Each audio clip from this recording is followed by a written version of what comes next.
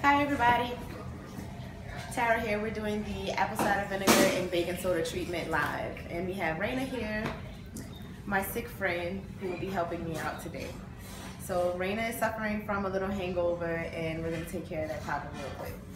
So here we have a bullet of apple cider vinegar, and we have a bullet of baking soda, if you want to catch just how much is in it. It's about a tablespoon or so of baking soda, and this is probably about 2 tablespoons of the apple cider vinegar in here. So I have about 8 ounces of water, about a cup of water here. We're just going to pour apple cider vinegar into that one, pour our baking soda in there, mix it up. So the baking soda and apple cider vinegar is going to balance the pH in her stomach, and that's gonna get her feeling all better.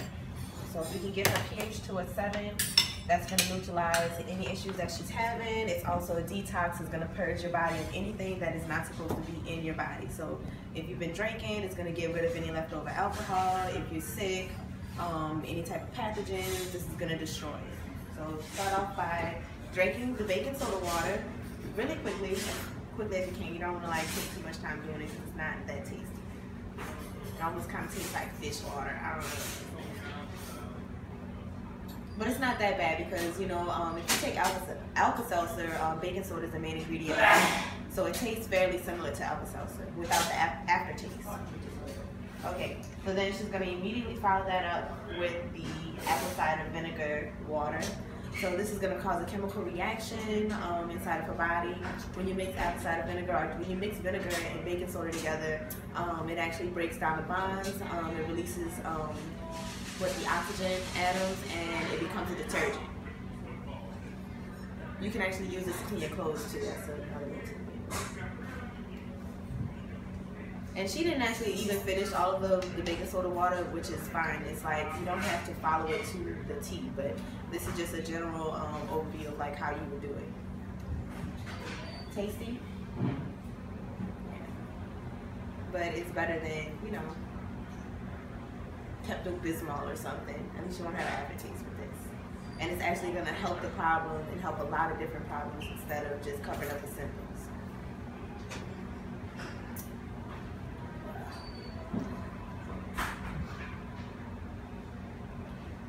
So in a second, we're going to see if Raina is going to be feeling any better from this little treatment. So another thing I want to caution you of is it may make you vomit, or you may have to go number 2. Either way, it's getting rid of everything in your stomach that's not supposed to be there, and everything in your body that's not supposed to be there. Even if you have like mucus in your body, which most sickness comes from mucus, some type of mucus buildup somewhere in your body. That's going to take care of that. It's also, besides being a detox, it will eat up fat, excess fat too. So that's a great thing. So thank you for joining us with this quick little video. We're going to check back really soon to see how Raina's feeling a little bit later. Thank you. So Raina and I are back, and we want to check on Raina's status after doing the apple cider vinegar baking soda treatment. So Raina, why don't you tell us how you are feeling now? I feel a lot better now. Okay. I'm going to be 100% honest. I pretty much purged it all out. No.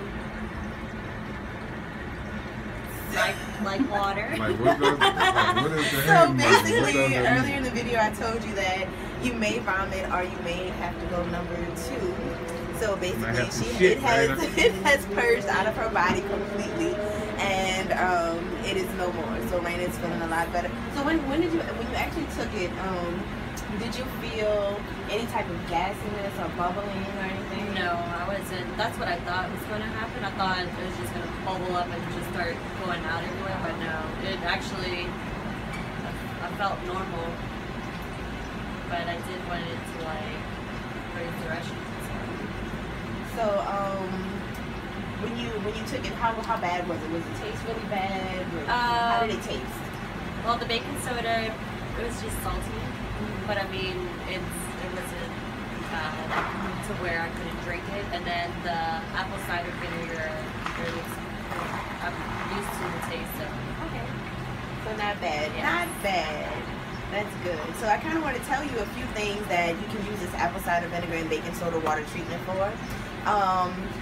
You can, I mean, it will lower your cholesterol, it burns fat, it regulates your thyroid, it's good for acid reflux or indigestion. If you're experiencing any gas or bloating, it's an anti-inflammatory. It's also antifungal and antibacterial. It's a natural pain reliever. So like if you even if you have like a cut on your hand or something, you can put some baking soda on there and it'll naturally relieve that pain. And also in your body too, it relieves pain. It's also a natural whitening agent.